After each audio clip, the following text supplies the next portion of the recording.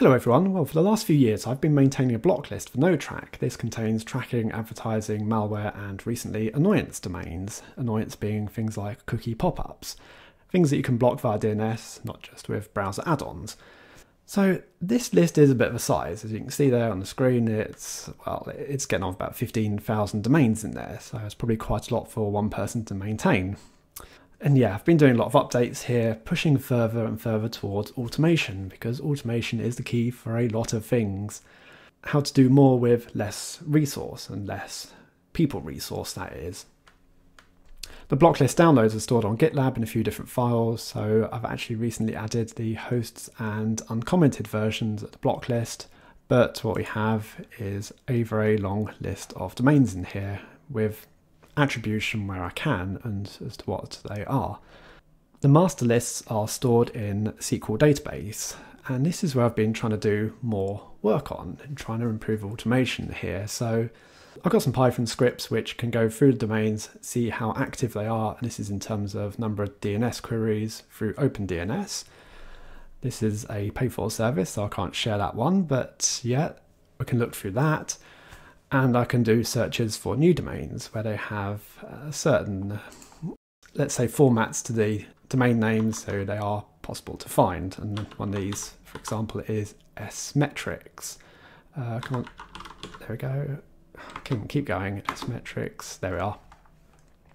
So Adobe's trackers done through CNames, so not easy to block. But yeah, if you can find domains that are starting with smetrics, that is generally related to Adobe. Now, some of this I had done before with the automation of finding these and the automation of deleting old domains, but what I've moved towards now is adding more information in the table. If I look at the master table now, I have the type of domain it is. So these recent ones are submissions, and yeah, then I've got tracker advertising and some here auto tracker. So these are things that have been found automatically. But the domains may or may not be active, so I leave them in there for a while until they become active. Those figures on the right hand side are like mean hourly and max hourly visits. So there's a lot to do with getting that bit of information there. The thing is, my API is rate limited, or more like total limitation per day really, so I'm not actually sure what the full figure is, but it takes a little while to go through all this. It's certainly not something that can be done in one go. Not only am I going to get the statistics here, and this is sort of statistics of whether it's actually worth blocking or dropping domains in this list, but I'll also be able to get countries. Like if a domain is visited primarily by one country, then I will eventually have a block list for that country or for that region. So I'm thinking sort of likes of America, Europe, Russia, China. Depending how many other domains we find, then yeah, maybe we'll go for Africa, Australia, or Australasia, I should say. All this will come, but for now, I'm just trying to improve my automation here. So I've had this list updating script for a while now, and it just downloads the files from my website and then re-uploads them to GitLab.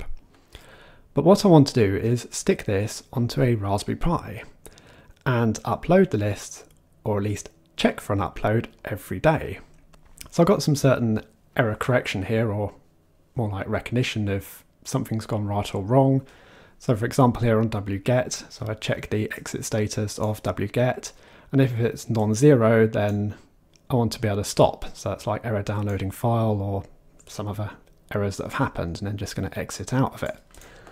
But also checking the file size. Is it the number of lines that I expect in the file? So I had all this before.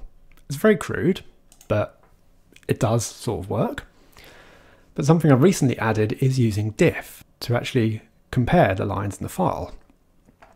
So I don't necessarily update the block list every day, but that kind of means I don't want to just download the block list every day. There is a comment in the block list saying the date on it when it was downloaded. So that file's always going to be different, but just because the date has changed doesn't mean that warrants a whole upload to GitLab. So what I'm doing is comparing the non-commented lines, excluding commented lines using diff, and if it's different, it will be a non-zero. So yeah, if the output of diff is 0, then file is the same, and I just return 1 on this function. Or otherwise, we're going to copy the temp file to a new file and return 0. And that all leads on to a bit more checking here in the sort of main bit, and essentially I'll keep an eye on this updated variable here. So if something has changed, updated equals true, and all the way down here, if updated is true, then we commit update of the current date and then push to Git. So the scripts are all written, the concept of how this is all going to work is written, but what I want to do is chuck it onto a Raspberry Pi, let it loose with some cron jobs, and then put my feet up and relax. Or more like, get stuck into doing something else. So I'm going to stick good old Ubuntu server on the Raspberry Pi. Now this is going to use the Raspberry Pi imager, something which I've used quite a few times now. So yeah, just get a micro SD card and then stick it onto a Raspberry Pi. I'm going to use an older Pi this time around. I'm going to use a Pi 2, just because I've got one sitting around and it's probably lower energy usage. I've just powered on the Raspberry Pi for the first time, not set a static IP address, so I've had to find it on the network. It was here, so yes, that's fine. What was the password for Ubuntu server? Was it Ubuntu by any chance? Good question. Now I've used an old Raspberry Pi Model 2, so it's a little bit slower than more modern devices. Ah, yes, I did get it right. So, current password. And I give it a new password. And that is it. So, close connection. And now I want to go back to, SSH. God, these are very old and slow. Kind of takes you back, really, how slow the old Pi 2s were. So first things first, I have to set host name, and I was going to go with a Welsh girl's name, and what was I going to decide for this one? I was thinking mountain, blockade, blocklist, something like that. I did notice mountain in this list. Where was it? Mountain in Wales, Manod. So MANOD, that'll do. Set host name, manod.tzd, that'll do it. And then, wait, what? Helps if you type the full name in, doesn't it?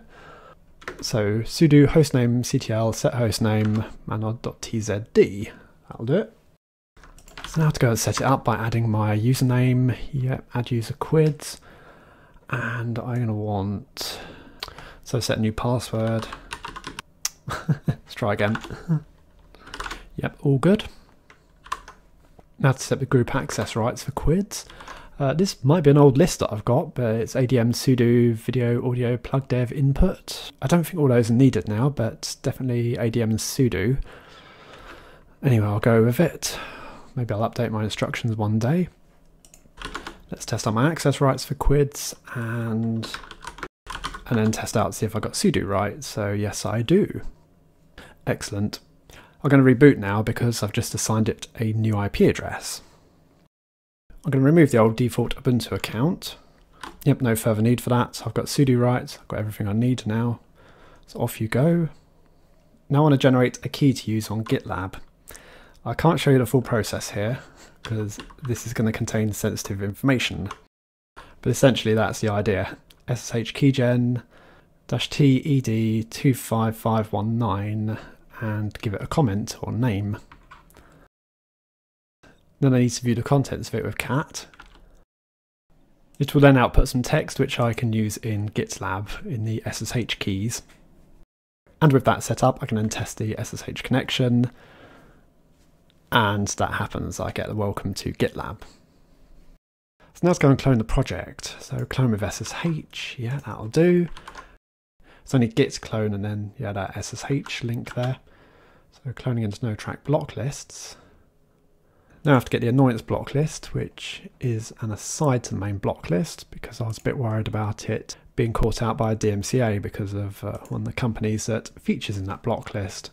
They went after like the block list because they didn't believe they were advertising, so that's why I had to call them an annoyance, because they are an annoyance and I'm actually not saying anything wrong about them.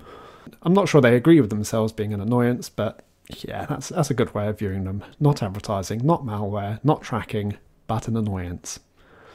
So essentially I can just go across to one of those block lists, and if I do bash list update, so yeah, same as, no changes made, nothing to commit. So I want to create a cron job now. How do I do cron jobs? I've not done these for quite a while. Cron tab -e, using an empty one. Let's see. Yeah, I want to use nano. I was having a bit of trouble understanding why my cron jobs weren't working correctly, but it turned out to be because I'm not controlling where I am on the folders properly.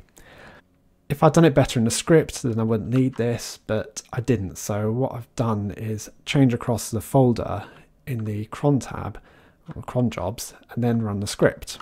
It was a bit frustrating seeing that an update was being made, but then not seeing that in GitLab. So what I want to do for the cron job, I'm going to kick something off for a couple of minutes time. So let's say minute 7, hour 16, day of the week or day of the month first is anything, month anything, day of the week anything, and then we'll run the command cd/. So change across the folder and then run the script which I've made executable.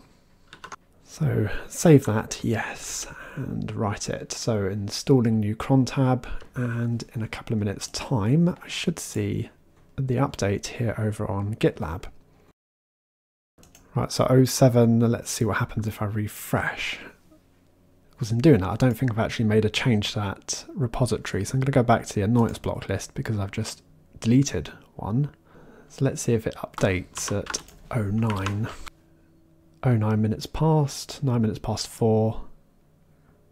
Right, it's 9 minutes past, and if I refresh, all for just now, brilliant. So that should be remove one, yep, test. That was just trying to make it work. So that's it. That works. Cron job has done its job. Hey. So I'm thinking of doing the updates around 9 o'clock in the evening for the block lists. I suppose with cron jobs I can just change it to another point in the day. So if I want to do 2-hourly updates, then yeah, I could do something like that. In fact, it should be the other way around technically, I think there, but whatever, it just demonstrates a point that I could run it at 9 o'clock and 4 o'clock. So that is it. The Raspberry Pi is going to sit there now and do the updates in the evening for a cron job, and it'll only update if there is something to update. So that's if I've made a change to the master block list throughout the day. So one job less to do now. Well, thanks for watching, and I'll see you all later.